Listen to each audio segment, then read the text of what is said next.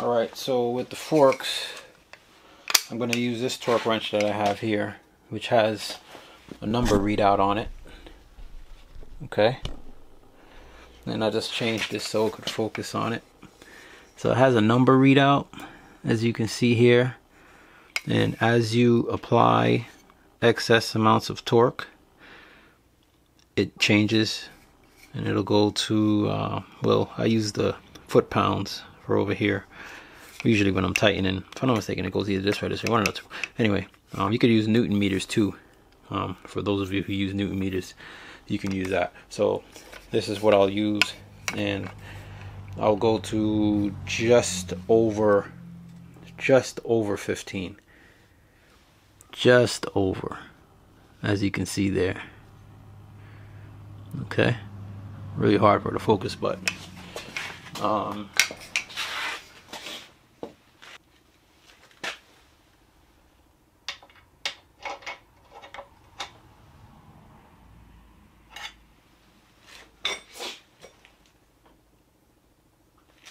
okay, so now let's tighten the forks, and we are going to do them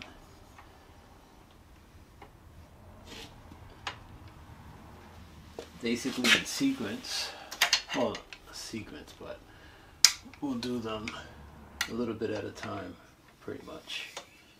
Okay. It's hard for me to see without putting my head in the camera.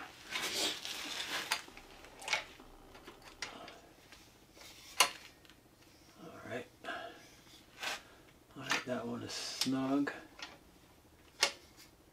This one is a little bit more snugger. Snugger. Is that a word? Alright, and you see, every time I tighten one, the other one loosens up a little bit more. Alright, that's about 9. Let me change this view so you can see.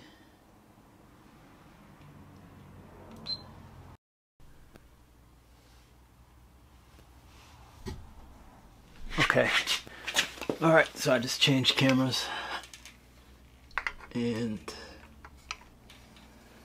we are, just to get this one in. And again, you can see how that slot comes in handy, right?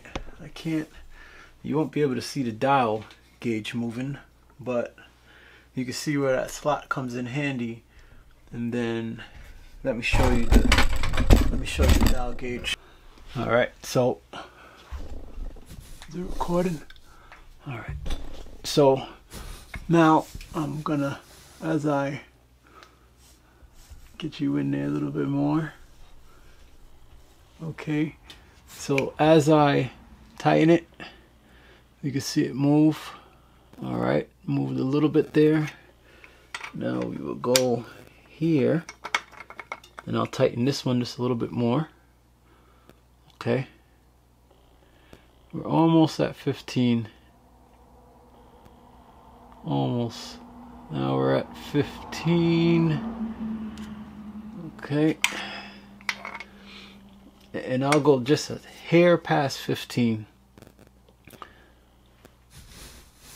Almost at 15 there. And just a hair past 15. Not too much. Just a hair. Because that middle line is, what is that middle line? 20. Alright, so we've did this on this side. Now you're going to want to go on the other side. Tighten the other side. Then after that, you're going to want to go down. Okay. And you want to do these bolts here. This and this. And if you did loosen these caliper bolts, you're going to want to tighten those too. And you're going to want to torque this and torque this. Okay. And those torque specs are in the manual.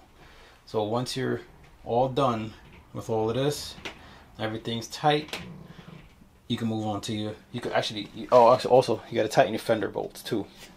So once you do that and you tighten your fender bolts, then your front end is pretty much done and you should be good to go. All right, after that is just putting the headlight stuff back on, fairing back on, because I had to take all that stuff off, and you should be good to ride. Alright YouTube, I hope this has helped, and if you have any questions, feel free to leave a comment down below and let me know how this has worked out for you or if it has helped you. Alright guys, take care.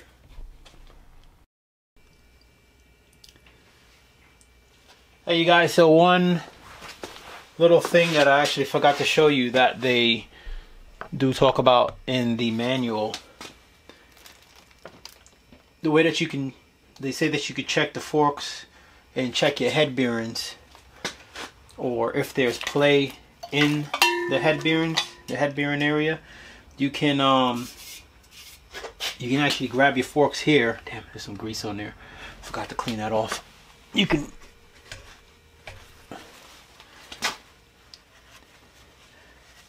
can grab the forks here and just give that a little play like that, and if you get any movement, then they say, you know, you're gonna have to torque, you have to re-torque your head bearings, or you may need to replace your head bearings, or whatever the case may be.